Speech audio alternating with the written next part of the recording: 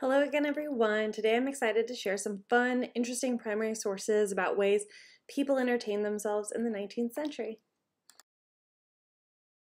Even though today's children and adults are seemingly glued to their devices, there are some remnants of traditional forms of entertainment. Most people have played all or some of these games: telephone, Simon Says, and fortune-telling games like cootie catchers. Before devices and board game companies inundated Americans with various avenues of diversion, books were published with different types of games to keep groups entertained. In this presentation, we'll look at two such books, including word games similar to telephone, the rules of the actual game Simon Says from 1858, and the same, which is the same as what we play today, and a fortune-telling game similar to those found in cootie catchers and magic 8-balls.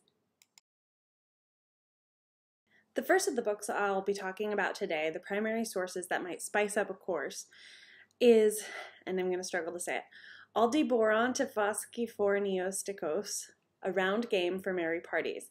This is a Christmas game, and it was published in 1858 with instructions that require each member of the party to read a letter of the alphabet. And the story builds and builds and is inundated with these hard-to-read words. So, for example,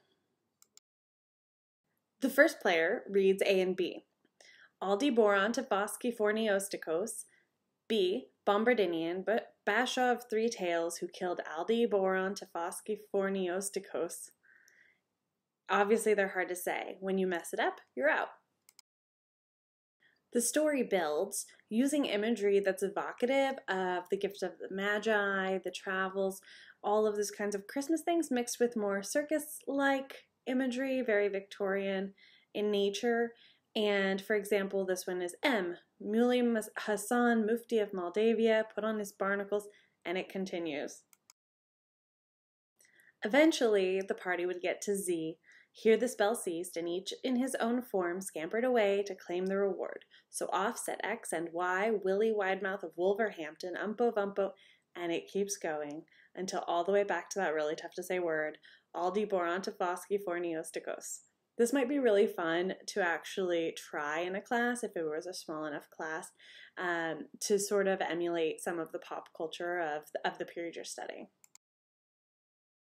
In addition to Christmas books, there was also a very popular 1001 game book, which included Simon Says. I was pleasantly surprised. Most of us have played it, and I didn't know it dated back to 1858 and probably even further. So this has the instructions, and if you've never played Simon Says, Simon leads the group saying, Simon says thumbs up, Simon says thumbs down, Simon says thumbs up, thumbs down. Whoever puts their thumbs down's out. This might be also easy to do in a classroom to recognize that the things that we do today, the things that are part of our own culture, came from this legacy. Similar to the cootie catchers that we played with in the 90s, this game involves closing one's eyes, placing the finger on a card to seek an answer to a question. The number you're on correlates with a fortune. Some of the fortunes might be funnier than others, particularly the idea that somebody who's married might get one that says they want to get married, or you might find a faux fortune that you're going to be confronted with a lawsuit, that you might win a prize, that you might attend a christening, that you'll get pleasant intelligence from abroad, or marry in haste and repent at leisure. So these are kind of funny things, and when you think about the way we watch TV today, it's kind of interesting to think this is how people may have filled their evenings or their parties, but it's definitely fun to sort of step into the shoes and examine pop culture.